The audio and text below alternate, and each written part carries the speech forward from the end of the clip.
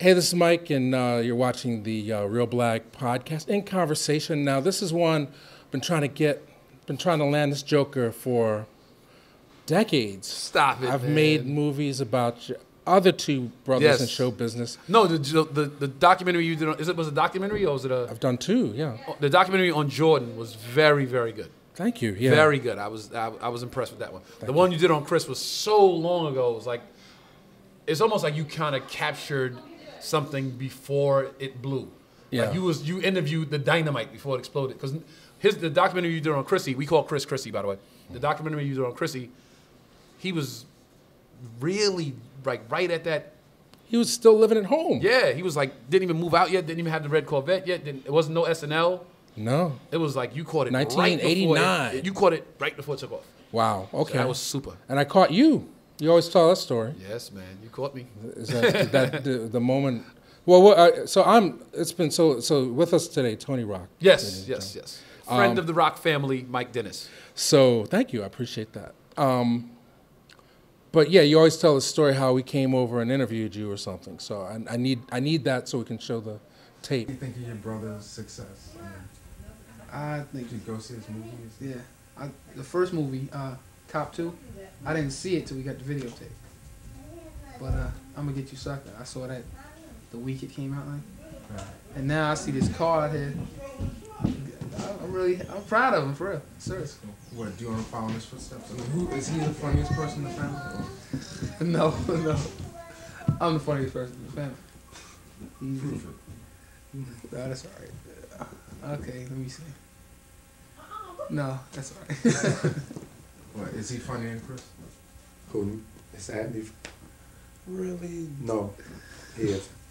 So you came to Bedford-Stuyvesant, Brooklyn, and you came to the real Bed-Stuy. You came to, I think we took a tour of the neighborhood to see where we grew up and how we were growing up.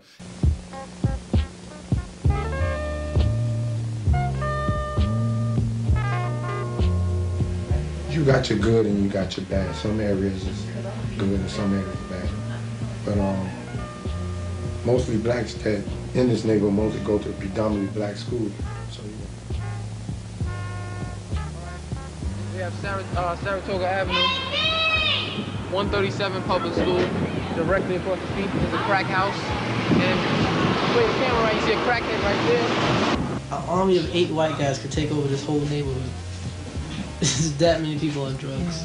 That part is true. And somebody tried to steal one of the cameras, remember? Remember that? Like your camera guy got pressed. Yeah. Like the dude was like, yo, it's a nice camera, man. Like your street instinct kicks in, you know what it is. He's not really interested in the camera per se. He's like, yo, that's a nice camera, man. How much something like that run? Like he want to see how expensive it is because he was about to steal it. And I'm like, yo, we good, fam. Like we good. Right. And he knew like, oh, Tone's a neighborhood guy. Let's leave him alone. But I remember that. Yeah. We took a tour of the neighborhood. I talked about where we grew up and how we grew up, and you gave like some insight into like the life we were living. And yeah. Well, I mean, you still had the plastic on the couch. Yes. And now we don't no plastic. No plastic. Nice. I don't even know what this is made of. Is this waxed a manual-made leather. material? This is waxed denim. Waxed denim. Waxed from plastic to waxed denim. Yeah. But you still keep your act relevant. You still got other brothers. You still know it's not like when you go to see a Tony Rock show, it's not some stratospheric perspective. It seems like the best comics figure out how to use the whole room and the differences among us and bring us together. But, Right. But I write for me. I want to say I write for me first. The stuff that I think is funny, just the insights that I think is funny, the perspectives that I see in the world and I think is funny, I write that first. But then I also want to say something to the people in the room because I know they're coming from so many different walks of life. So I want to just like, hey, I relate to you too. I relate to you. I know what you're going through. And let them see kind of at the end, if the thing I want them to walk away with is we're all pretty much the same. We're all pretty much people. You know, like we want white people, we want the same thing for our children that you want for your children. We want to live in a safe neighborhood. We want to have the best of this and that for our kids, and it's like we're not too different. Right. Now, I've seen you, we're at Helium tonight. I've seen you at all the clubs. I've seen you at Lead Chorus. I mean, it's a different energy when you're in a small club like this. Yeah. I mean, do you have a preference, or is it a different way you approach the night? I don't have a preference. I like the big, when I do like with Mike Epps, we do, you know, Lead Chorus. Tour, 20 people, yeah. 15,000 seater. It's you kind of got to just stick to your set because you can't really engage the room because the guy in the front row, the guy that's 90 rows back can't see what's going on. So it kind of takes the back of the room out of the show if you try to do crowd work or be, casual. So I like that in the size of it, and the energy and the roar of 15,000 and the wave of a laugh going to the back and coming back. I like that. But then I like stuff like this because I get to cultivate the material and really see what they think about it. I get to say it, write a joke, say it, and see what this guy right here thinks about it, on his face. Or what this table's laughing and these girls are, oh shit, that's true. So I like to see what the process in their minds is, and I take the joke. And you're always painting pictures. Absolutely, yeah. That seems to be the hallmark of every joke you tell. Yeah. You create something in our imagination. Wanda Sykes, one of my mentors, told me, anybody can take brown and green and make a tree, but the real artist takes the brown and then the lighter shade of brown and then the green and puts the yellow around it to show you that the leaves are turning and it's fall, and puts the black hole to show that there's a woodpecker there, and then puts acorns on the ground and puts a few squirrels there. So you paint a more vivid picture, they see more of the joke. Can you all see this, audience, folks watching on YouTube? Well, I mean, you're a master of your craft. That's all I can say. I try. Thank you, sir. I've never been to a Tony Rock show and not felt the energy that you bring. Oh, thank you, man. So, but so what are we? Well, before we get into what's going on now, there's a lot of things topical. It's been years since we had a chance to talk about your career. So, when did you know you wanted to tell jokes? Because when we first met, you were the funny guy, but you weren't. I was neighborhood funny when we met. When we met, I was stoop funny. I was the guy that would just come outside, sit on the stoop, and roast everybody that walked past. Okay. And everybody on the block knew that the Rock brothers would sit outside and, we called it ranking. Some people call it snapping. Some people call it jonesing. Playing at dozens. Dozens. We call it ranking. So they knew, like, the Rock brothers are going to come outside on a Saturday afternoon and just rank anybody that walks past the yard out. And it kind of turned into a thing. Like, people would come on a Saturday, like, once they saw us sitting on the stoop, they knew it was a show. And I was the neighborhood funny guy. I was the guy that would just tear people up. Your mamas and this. Your mama's so fat, your father's so this, all that, and what you had on. And I was that guy. Then I kind of, got into sports and would play basketball in the neighborhood. And after a game, I would sit there on the court and snap on guys and sit along the fence and rank on whoever. And I was known as the funny guy in the neighborhood, but I didn't have professional aspirations at the time. So what made it change? What was your aha moment? What was your first time on stage? The aha moment was, it's kind of like a process. The aha moment is, listening to Richard Pryor albums and thinking this guy is incredibly funny and maybe I can do this, Then there's the aha moment when the guy in the next room starts doing stand-up and you say, okay, maybe it's not so far-fetched that I didn't know Richard Pryor, I didn't know Eddie Murphy, I didn't know George Carlin, so they were ideals to me. But when the guy in the next room is doing stand-up, it's like, okay, now it's real. Because this guy's doing it, and I know this guy. I talk to him every day. So if he can do it, I can do it. Right. So I wouldn't say my brother, made me do stand-up or was the reason why, but he made the dream real. I had the dream before him, but then when he started, it was like, okay, I can do this. Right. And what was your first time on stage? First time ever on stage was, I believe, the comic strip, 82nd and 2nd. Open mic night, went up, had a pretty good set. Lucian Hole, the manager at the time. Rest in peace. May he rest in peace. Told me he could tell that it was my first time on stage, but he liked that I had some material that said something. And he said, give it some time and come back again and see us. All right, so paint the picture. Flat top then? Flat top, chipped tooth, skinnier than I am now. Really? Nervous like a motherfucker. Looking at the floor. I couldn't even look up at the room. Holding the mic stand the entire time because couldn't let go. If I let go of the mic stand, you feel like you're kind of out there, so you kind of hold the mic stand and look down to keep your sanity, I guess. So very, very nervous, very green, man, green. But Lucian, having been in the business so long, knew something there in his material. He's trying to say something. I see what he's trying to do. So. And I'm talking to Jordan, I know that it's extra harder, actually, to break through because you have to find your own lane. Yes. Jordan Rock's my favorite comedian in the entire world, by the way. I'd like to add that. Okay. Shout out to Jordan. So how long did it take for you to... Yeah, so then after Lucian said that, I didn't go on stage for a while, like maybe 8 months. I just thought, oh, man, I don't know. If I'm going to get critiqued, and I thought I knew what I was doing, and he's critiquing me, And then I went on stage one night in Harlem. It's Harlem Week. Remember Harlem Week? Harlem Week Uptown is Comedy Club. I remember. yeah, when it was on 125th. So Harlem Week is a week-long block party in Harlem. The entire week is the streets are closed. There's arts and crafts and stuff. Everybody sells on the streets. It's like you know, it used to be really big back in the day. All the bootleg before Harlem got t-shirts. gentrified.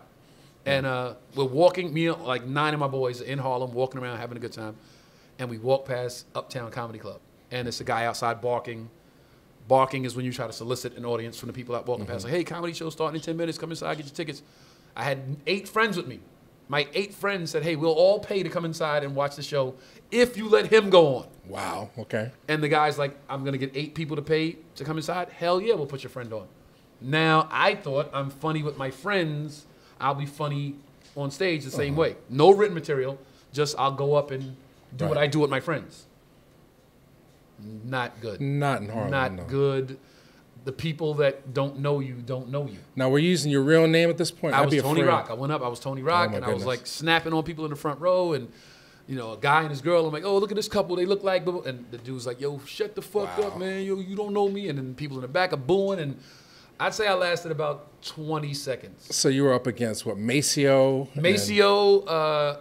Was a guy. Singers, dancers, rappers. It's like Kevin. Wait, there's a guy. The Apollo Comedy Hour. The whole cast. There was a guy that actually did the whole Shanae character before. Derek Fox. He did Shanae before Isn't Martin that Lawrence. the guy who Martin took Shanae from? I believe, yeah. Yeah. Derek needs money, folks.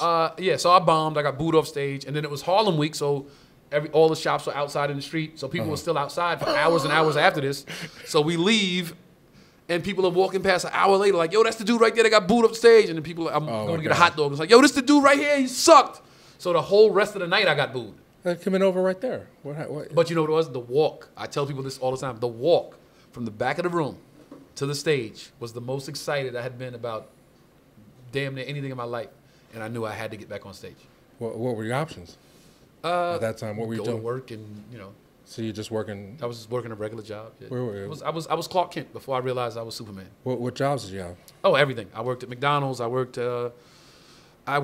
a catering manager at Aubon Payne. I worked in stock. I worked at a clothing store one time that was I worked stock at the clothing store. Then the clothing store was going out of business, so they transferred all the stock people to New Jersey to be in the warehouse to pack up everything because the store was going out of business and load 18-wheelers all day. We just loaded 18-wheelers all day to get all of the surplus. This is a better life. What time did you get up this morning? Today, I woke up at the crack of noon to see the Steelers play the Ravens. I woke up the young lady that slept with me last night. I asked her name again, and I treated her to breakfast before she left. So a little bit better than stocking 18-wheelers, folks. If you think you have any glimpse of humor or sense of it, like live your dream, I think is the message. Yes, live your dream. Live The dream dies when you die. So, unless it's going to the NFL, because when you're 50, that dream's over. So just keep at it. Yeah, just keep at it. Keep at it. Keep at it. Believe and keep at it. Believe. Okay, well, I'm so proud of you. You know, but what strikes me is that you guys. I mean, I think your other brothers keep you grounded. Absolutely. But absolutely, those are my guys, man. You know, just how. But you also are like you got a PhD in race and racism, and race relations. I mean, you just have a very insightful perception of. Yeah, my childhood is kind of unique in that regard. How do you say that? I don't know. Because we went to my mother, being the school teacher that she was, wanted her children to get a better education, so she agreed to have us bused from Bedford-Stuyvesant, Brooklyn, to Garrettson Beach, Brooklyn. Very few people have heard of Garrettson Beach, Brooklyn. It is whiter than Bensonhurst. It is whiter than the whitest part of Brooklyn. It is the creme de la creme of the white part of Brooklyn. Mm-hmm. So we were bused there, hour and a half bus ride every morning to school. We were the Rock Brothers we were like a group of maybe 20 black kids in the whole school. Mm-hmm. 4 of them were Rock Brothers. It bonded us immediately because every day at 3 o'clock, a teacher would walk through the halls and scream, outer district, and all the kids that lived outside of the district had to line up to get on the school bus. Mm-hmm. So when we lined up at 3 o'clock, we were sitting ducks for all of the white kids that lived in the neighborhood. So at 3 o'clock, all of the kids we would line up right here on the sidewalk, And then all the kids that lived in the neighborhood would walk across the street to their friends who didn't go to the school that lived with them.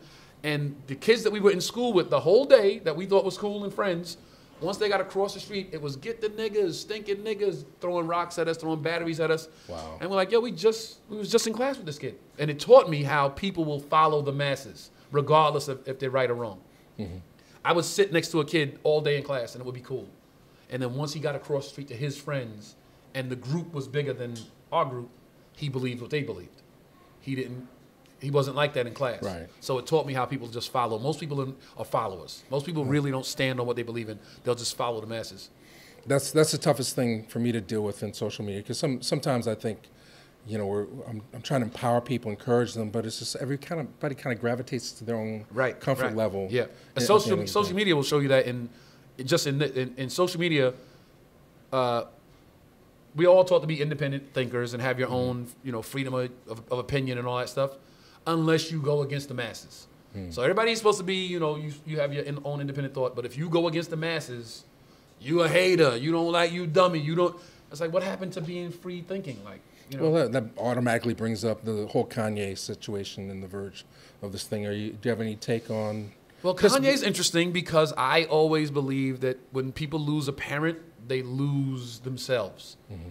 And Kanye didn't have a dad to grow up with. I don't know what his relationship with his dad is, but I never saw him in videos. I never heard him rap about his dad. He just reconciled with him. Right. So from what I knew, helping his father, healthcare primarily. Right. But from what we knew, it was just him and his mom. Yeah. And once he lost his mom, he lost himself. Mm-hmm. It's like look at 50 Cent. 50 Cent, no parents. This guy will start beef with anybody at the drop of a hat. Because when you don't have parents to just reel you in sometimes, you just don't care. You have no filter. You don't care about, you know, just a respect level of going there because you don't care. Well, I mean, I haven't been following your social media lately. I know sometimes. I'm just stunting on these hoes. No, I'm kidding. Sometimes I'm living the dream, man. Well, God bless you. God bless you and these United States for allowing this would-be broke, flat top having truck delivery boy. Oh yeah, I used to work for the Daily News, New York Daily News, throwing papers off the truck. That's some more nepotism. Jesus, all right, I didn't know that. Yes, my dad got me that job. Yes. Well, it's good to have family in whatever job. Yes. It's good to have somebody vouch for you.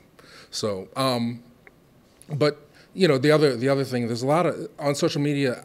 I see a lot of stuff. There's like Cardi B and Nicki going at it, and then Cat Williams going after everybody. Yeah. You know, I mean, have you been? What's your take on any of this beef? Does it make any sense? When was the last time you? No, it doesn't make any sense. It really doesn't. It makes sense in this regard that black people seem to think that there's only one spot for one black person.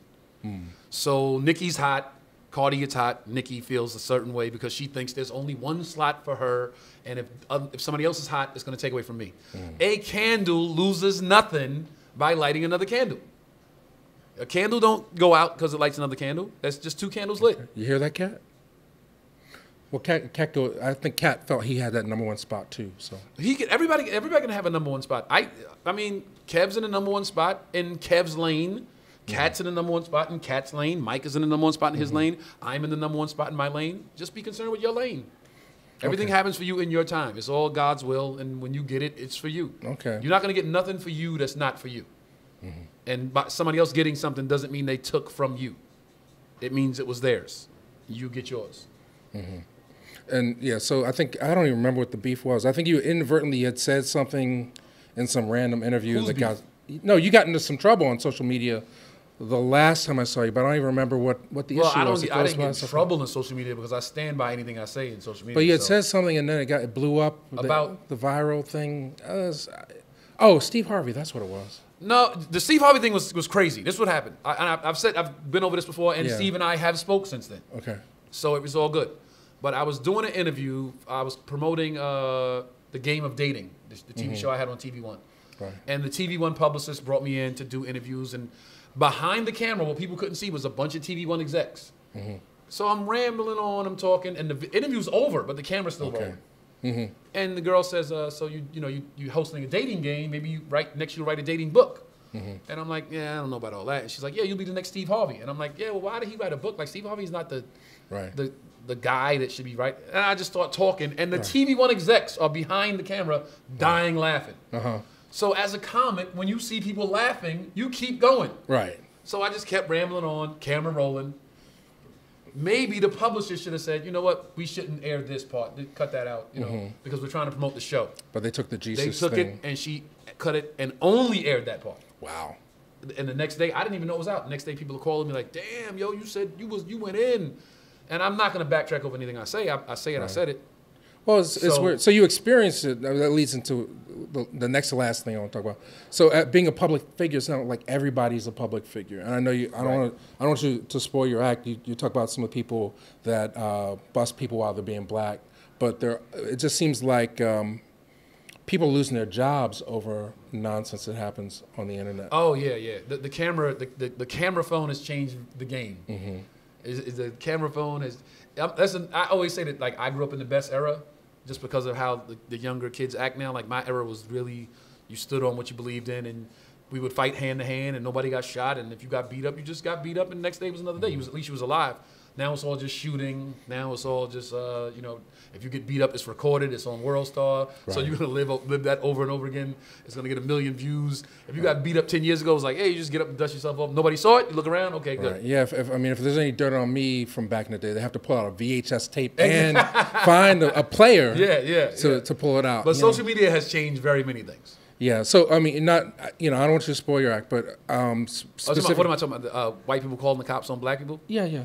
Yeah, it's insane. You know what I think a part of this comes from? And I was telling, I think I was telling Skeet yesterday. A part of it is the gentrification. Now that we're all living in one neighborhood, white people don't understand how we live when we're at home. So we go 9 to 5, interacting together. But then at 5 o'clock, they would go to the suburbs and we would go to the hood. And we didn't know how each other lived. Right. So now we're all in one neighborhood and they're like, oh, they opened the fire hydrant. Why are they jumping around in the fire hydrant? This is what the fuck we've been doing for 20 years. Now that y'all are here, this is some criminal shit. Right. But we've been doing this. So now they call them the cops because they haven't been doing it.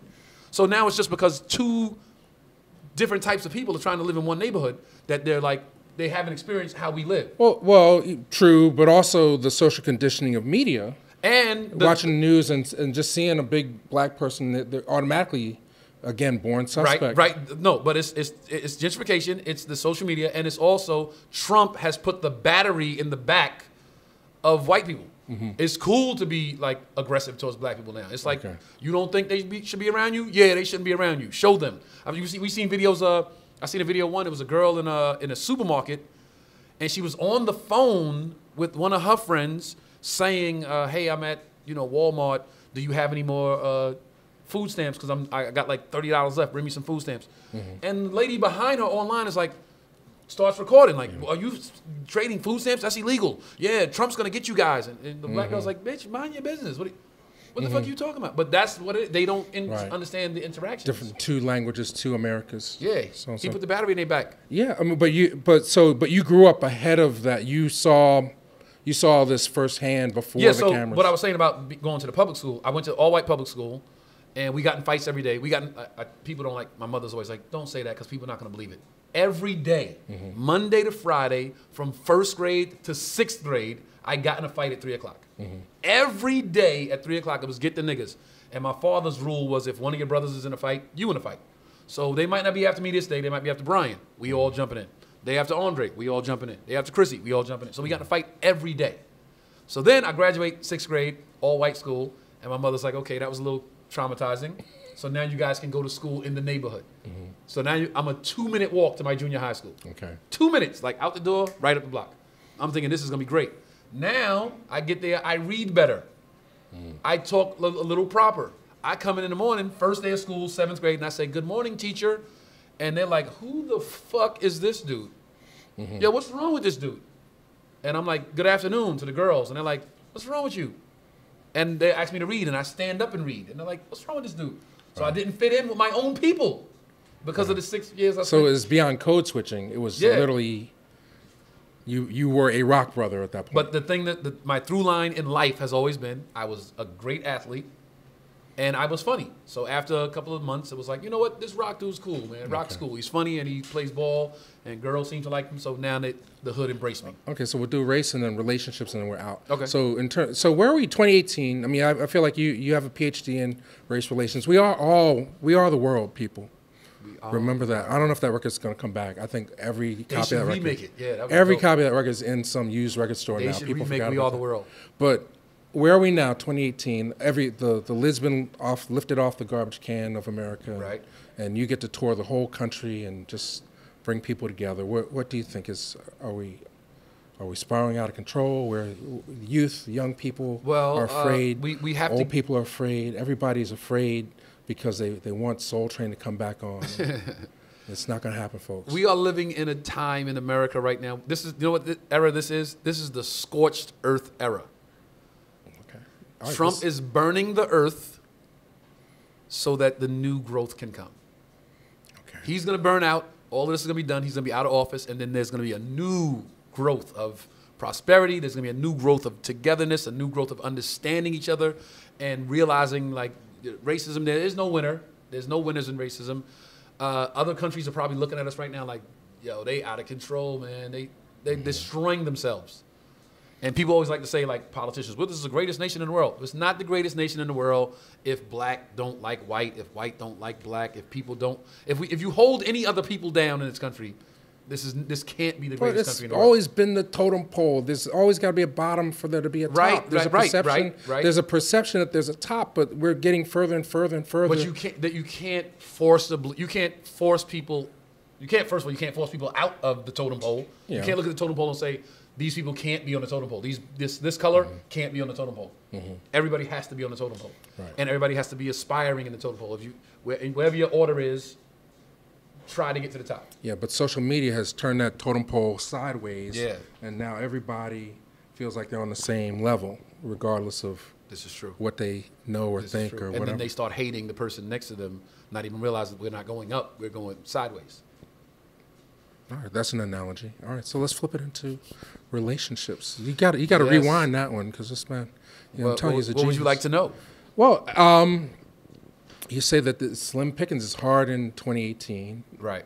to find good mates, good. I think so. someone's No, gonna- first of all, I have a girlfriend, but I just think like for my single friends, like when I call my single friends, I'm like, hey man, me and wifey going out tonight. Get a girl, let's go to the Knicks game, or you got a girlfriend, bring her out, let's go do something. When I try to get my friends together for an outing, I can tell that they don't have a lot of choices, and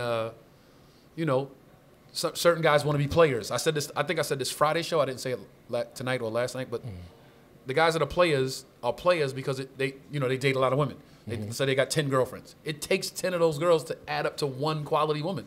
So a player is like it's a losing. It's not an admirable space to be in. But have things changed any?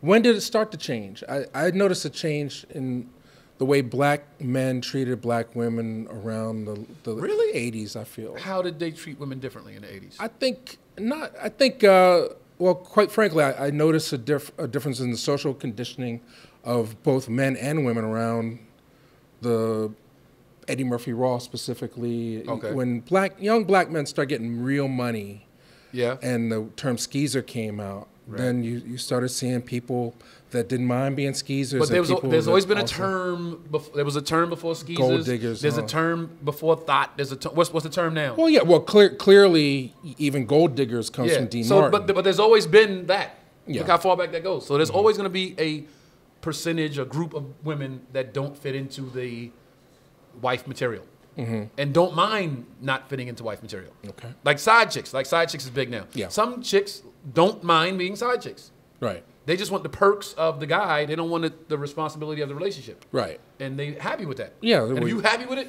good for you. Nothing wrong with it, but I noticed, I just think that the culture informs the way we Right. treat one another. Right. So when I listen to the music, when I look at the videos, it's all out in the open, and it's promoted. So I think there are a lot of people that think they have to behave a certain way to be what is representative of a man or a woman. I think I don't know if we have a coming of age anymore in terms of manhood. How do you define I think the manhood? music, I agree with you on that. The music definitely influences the perception of people. The music definitely promotes what people, how they're going to engage each other.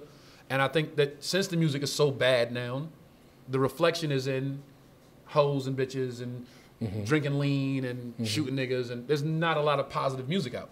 Right. And it is reflected in the times. Right, which makes it harder. Right. So are we getting out of it? What's your advice? My advice? Because also monogamy becomes a problem too. Yeah, you got to be. See, the thing is, you have to in just in life in general, across the board, you have to be a strong-willed person. You have to be focused and know who you are, know what you are, know what you want, what you don't want, what you expect of your mate, and not settle for the bullshit. So the music is fuck bitches, get money, da da da. You got to be like, okay, it's music. I'm not gonna be a part of that. The drug era, everybody's getting high and sipping codeine. All right, I'm bigger than that. My mother used to tell us when we were kids, and I will give you this one right here. This is some game for you. My mother used to tell us every morning before we left the house to go to school, you're better than everybody else. And we would always be like, what? That's kind of weird. You're better than everybody else.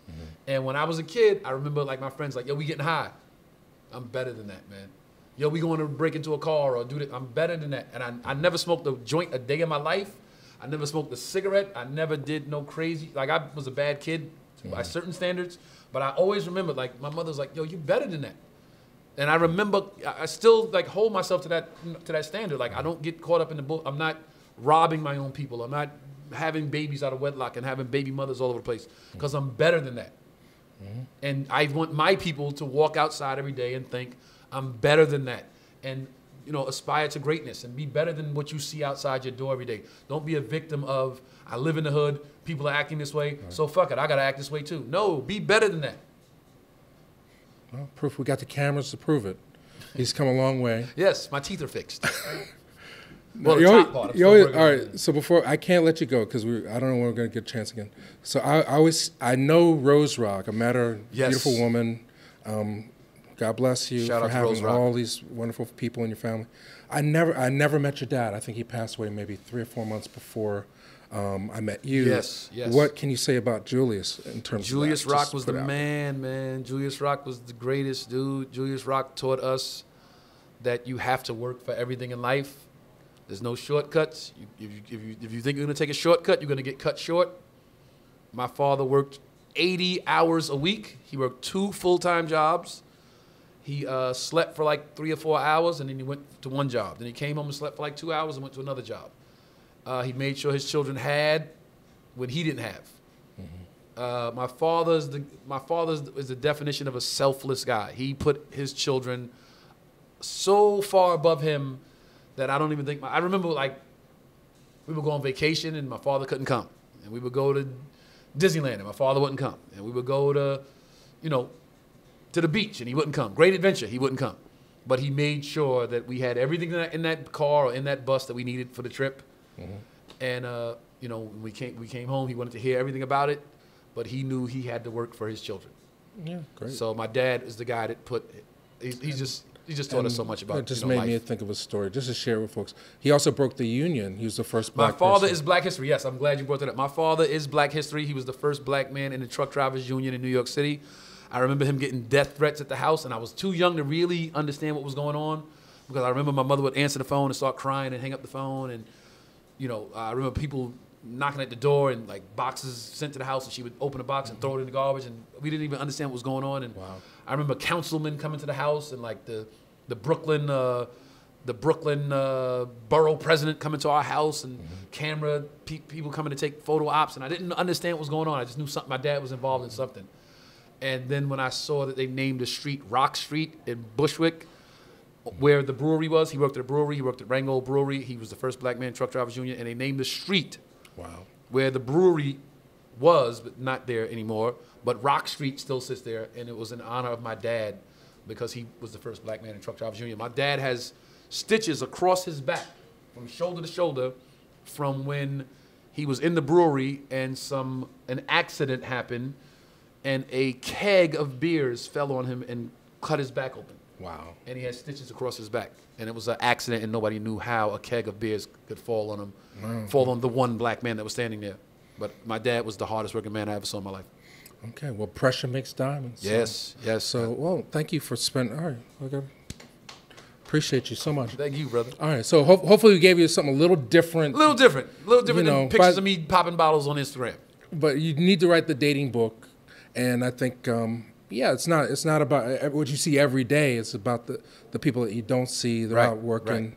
You have to walk amongst the people. If you want to be a good comic, you got to walk amongst the people, so you can write for the people, from the people's perspective. That's why I don't have security. I don't have entourages keeping me away from people, because I want to engage the people. I want to talk to them and hear what they have to say and see what they're going through, and then I write for you. Yeah. So black people, you deserve to say you have an excellent day. Have an excellent day. And thanks for watching. All right. Thank you, sir. Appreciate it. Appreciate you, man. My mother raised us to believe you're better than everybody else. That way you don't do the same things as everybody else. Kids, well, I'm the same as everybody else, then you get high with everybody else. I always thought I was above that. Chris Rock told me, you're a rock.